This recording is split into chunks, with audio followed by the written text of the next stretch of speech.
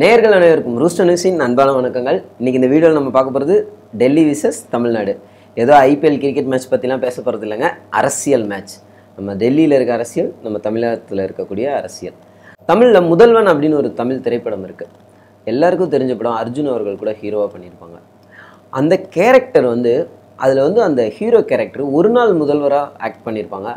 ஒரு நாளில் ஒரு முதல்வர் என்னெல்லாம் பண்ண முடியும் அப்படின்ற ஒரு விஷயத்தை அதில் காமிச்சிருப்பாங்க. ரொம்பவே சூப்பராக ஒரு தெளிவான திரைக்கதை அமைச்சிருப்பாங்க.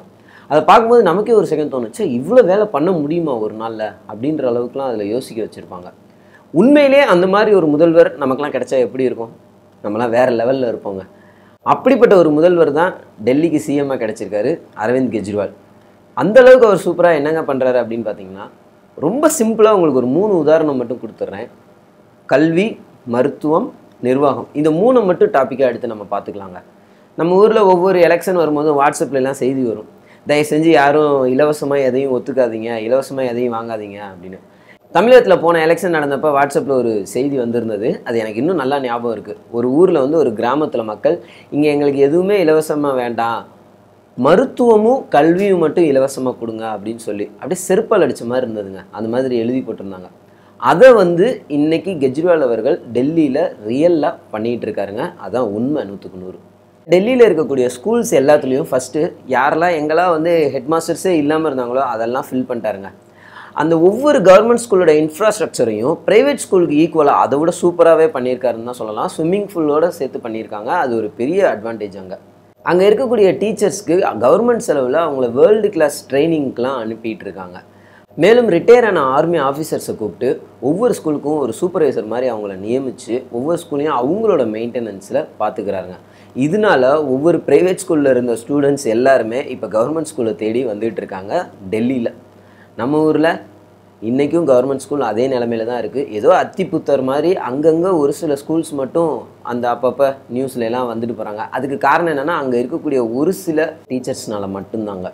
அவங்க மட்டும்தான் அந்த ஸ்கூலுக்காக பாடுபட்டு இருக்காங்க. ஆனால் கவர்மெண்ட் அவங்களுக்கு எந்த ஒத்துழைப்பும் கொடுக்குறதா தெரியல. அதே மாதிரி கவர்மெண்ட் ஸ்கூலோட இன்ஃப்ராஸ்ட்ரக்சர் அதை பார்த்தாலே யாரும் ஒரு மிடில் கிளாஸ், ஒரு அப்பர் மிடில் கிளாஸில் இருக்க பீப்புள்ஸ் இல்லை இங்கேயா நம்ம பிள்ளைங்களை படிக்க வைக்கிறது அப்படின்ற ஒரு நினப்பு வந்துடுது அவங்களுக்கு.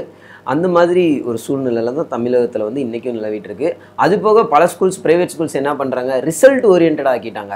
என் ஸ்கூலில் நீங்கள் படிக்க வச்சிங்கன்னா 100% ரிசல்ட் நான் கொடுத்துருவேன் அப்படின்னு சொல்லி விளம்பரப்படுத்தி, அந்த விளம்பரத்தை பார்த்தும் ஏமாந்து ஒரு சிலர் அங்கே போய் பிள்ளைங்களை சேர்க்குற ஒரு சூழ்நிலை இருந்திருக்கு. இது கல்வி சைடு. அடுத்தது மருத்துவம். மருத்துவத்தில் நம்ம ஊர் ரொம்ப மோசம்லாம் சொல்ல முடியாதுங்க. எங்கெங்கே இருந்தோம் நம்ம ஊரில் ட்ரீட்மெண்ட்லாம் எடுத்துகிட்டு போயிட்டுருக்காங்கன்னெலாம் நீங்கள் நிறையா படிச்சிருப்பீங்க, கேள்விப்பட்டிருக்கீங்க. ஆனால் கவர்மெண்ட் ஹாஸ்பிட்டல்ஸ் எண்ணிக்கை அளவில் பார்க்கும்போது நம்ம தமிழகத்தில் ரொம்பவே கம்மியாக இருக்குங்க. அதுதாங்க அதோட பெரிய minus point. World health organisation ஒரு ரிப்போர்ட் கொடுத்துருக்காங்க. என்ன கொடுத்துருக்காங்கன்னா, இந்தியாவில் இருக்கக்கூடிய பாப்புலேஷனில் 65% அதிகமான பீப்புள்ஸ் மருத்துவத்துக்காக தங்களோட ஓன் மணி நிறைய செலவு பண்ணுறாங்க அப்படின்னு சொல்லி ஒரு டேட்டா கொடுத்துருக்காங்க. என்ன காரணம்? நம்ம தமிழகத்தை எடுத்துக்கிட்டோம்னா, நம்ம தமிழகத்தில் இருக்கக்கூடிய கவர்மெண்ட் ஹாஸ்பிட்டல்ஸோட எண்ணிக்கை ரொம்ப கம்மியாக இருக்குது. அது இருக்க பாப்புலேஷனுக்கு பற்ற மாட்டேங்குது. உதாரணத்துக்கு சவுத்துலலாம் போனோம்னா, ஒரு ஹாஸ்பிட்டலில் ஒரு ஓபி, நம்ம ஒரு அவுட் பேஷண்ட்டாக நம்ம போய் அதை பார்க்கணும் அப்படின்னு நினச்சிங்கன்னா, காலைல 6 மணிக்கு போனால் மதியம் 11:30 12 மணிக்கு தாங்க வெளியே வர முடியுது. அந்த மாதிரி ஒரு சூழ்நிலை இருக்கிறதுனால நிறைய பேர் அதை யூஸ் பண்ணிக்க முடியல. அது மட்டும் மாறினா கொஞ்சம் நல்லாவும் இருக்கும். டெல்லியில் கவர்மெண்ட் ஹாஸ்பிட்டல்ஸ் எப்படி இருக்குன்னு பார்த்தீங்கன்னா, வெளியில் ஃபுல்லாக ப்ரைவேட் மெடிக்கல் ஷாப்ஸ் இருக்கும், உள்ளே கவர்மெண்ட் ஹாஸ்பிட்டல். நீங்கள் போய் டாக்டரை போய் பார்த்தீங்கன்னா அவர் ஒரு மருந்து எழுதி கொடுப்பாரு. அந்த மருந்து கண்டிப்பாக அந்த கவர்மெண்ட் ஹாஸ்பிட்டலில் இருக்காது. நீங்கள் வெளியில் வரணும். வெளியே அந்த கடை தெரு ஃபுல்லாகவே வெறும் மெடிக்கல்ஸ் மட்டும்தான் இருக்கும். அங்கே போய் ஏதாவது ஒரு கடையில் அந்த மருந்தை வாங்கிட்டு நீங்கள் உள்ளே போய் அந்த மருந்தை நீங்கள் போட்டுக்கணுங்க. இப்படி தான் அங்கே ஒரு பல நாட்கள் அங்கே நடந்துகிட்டு இருந்திருக்கு. இவங்க இந்த கடையிலேருந்து அங்கே உள்ளே இருக்கிறவங்களுக்கெல்லாம் கமிஷன் கொடுத்துருவாங்க. இதை முத அரவிந்த் கெஜ்ரிவால் சிஎம் ஆன பிறகு உடச்சி எரிஞ்சிட்டாருங்க. அங்கே இருக்க எல்லா கடையும் தூக்கிட்டு கவர்மெண்ட் ஹாஸ்பிட்டலை சுற்றி எந்த ஒரு ப்ரைவேட் மெடிக்கல் ஷாப்பும் இருக்கக்கூடாதுன்னு ரூல் போட்டாங்க. அதன் பிறகு ரொம்ப முக்கியமான ஒரு கண்டிஷன் என்னென்னா, அந்த கவர்மெண்ட் ஹாஸ்பிட்டலில் இருக்கக்கூடிய டாக்டர்ஸ் அங்கே இருக்க மருந்துங்களை கரெக்டாக செக் பண்ணி அந்த மருந்துங்களை தான் எழுதி கொடுக்கணும் அப்படின்ற ஒரு ரூலும் கொண்டு வந்துட்டாங்க. அது ரொம்பவே பாராட்டத்தக்க வேண்டிய விஷயம். இது மட்டும்தான் பண்ணாரா? இல்லைங்க. அந்த மருத்துவத்தை எப்படி எல்லா மக்களுக்கும் கொண்டு போகிறது? அங்கே ஏற்கனவே கவர்மெண்ட் ஹாஸ்பிட்டல்ஸ் இருக்குது, கவர்மெண்ட் டிஸ்பென்சரிஸ் இருக்குது. அதையும் தாண்டி மொஹல்லா கிளினிக் அப்படின்ற ஒரு திட்டத்தை அறிமுகப்படுத்துகிறாரு. கிட்டத்தட்ட ரொம்ப சிம்பிளாக புரிகிற மாதிரி சொல்லணும்னா, நம்ம ஊரில் எல்லா வார்டுக்கும் ஒரு கிளினிக் கவர்மெண்ட்லேருந்து வச்சா எப்படி இருக்கும், அந்த மாதிரி ஒவ்வொரு ஏரியாவுக்கும் ஒவ்வொரு வார்டுக்கும் இருக்க மாதிரி மொஹல்லா கிளினிக்ஸை ஸ்டார்ட் பண்ணாங்க. இது வரைக்கும் 187 கிளினிக் வந்து அங்கே இப்போ நடைமுறையில் இருந்துகிட்டு இருக்கு. அது வந்து டோட்டலாகவே ஃப்ரீ. அது மட்டும் இல்லாமல் 426 இடங்கள் தேர்வு செய்யப்பட்டு அடுத்த மொஹல்லா கிளினிக் அங்கே கொண்டு வரதுக்கான முயற்சிகள் பண்ணிகிட்டு இருக்காங்க.